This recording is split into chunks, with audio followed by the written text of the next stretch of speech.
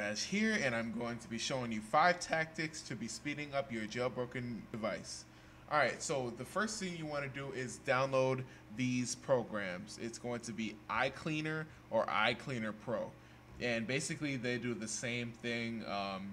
They're not that much different. I don't know the difference between the two. But I have the regular one and it does perfectly fine for me.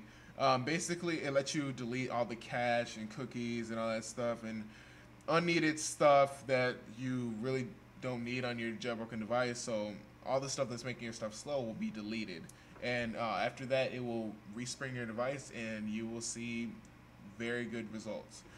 Alright, the second thing I want to talk to you guys about is clean up crap, and basically what that does is it does the same thing as iCleaner, except it just does a little bit more boosting to it. But for this tweak you will need to have mobile terminal, and I'll have that on the right side or the left side. You already know that I have it right there. So yeah, so I'll show you right now where to get it. You just go to Cydia, type in clean up crap, and it'll be right here, clean up crap CUC. And like I said, you will need mobile terminal for it to work. So once you do, you go to mobile terminal, and what you do is you type in login, root, the password that you start off with. The default is Alpine, but I changed mine, so yeah, that's why mine's different. And what you want to type in is CUC, and it'll say updating database. And I did this about 5 minutes before I even started this video, so I don't need to do it again. But basically it does almost the same thing as iCleaner, but it's just a little bit different. You will see the results as it goes down, but I won't show you that because I am making this video and I do not want to make it as long as I anticipated. So yeah. Alright, the third thing you can do is, as you can see, I do not have Winterboard on here. I just recently deleted it because I did something bad on my phone yesterday where I had to restore it and all of that, and it just messed everything up. But I noticed that Winterboard was making everything slow because all of the built-in stuff that Winterboard has, even if you don't download any themes, it slows down your phone like dramatically. So what you can do is just use no themes. If you do love themes, then yeah, go ahead. I don't mind. Like go right at it. But right now I'm not using themes because it makes it faster for a display recorder and just in general. So yeah.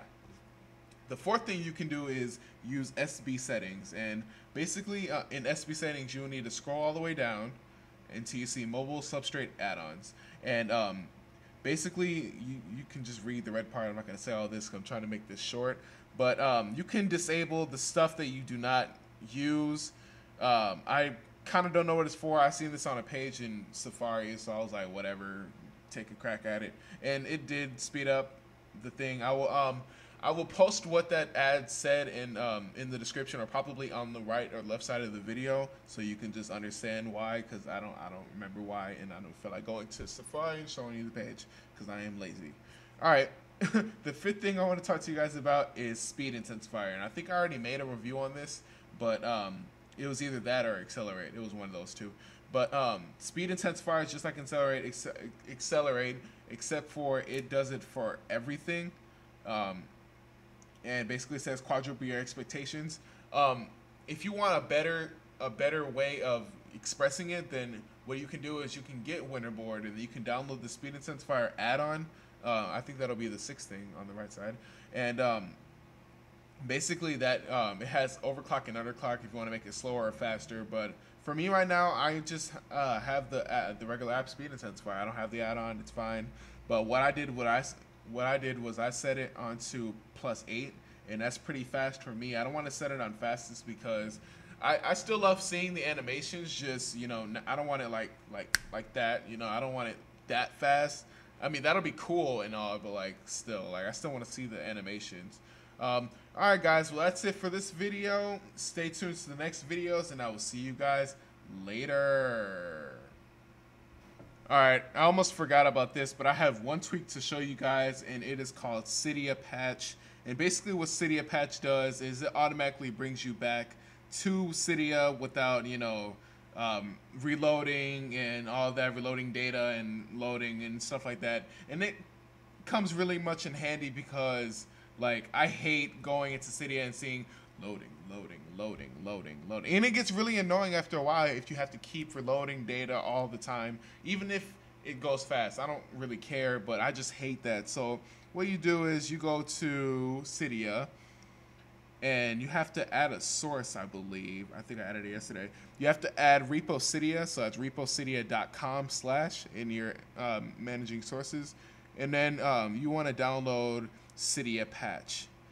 And this works perfectly, and I love it, and I basically just told you about the description. But it works, and I love it.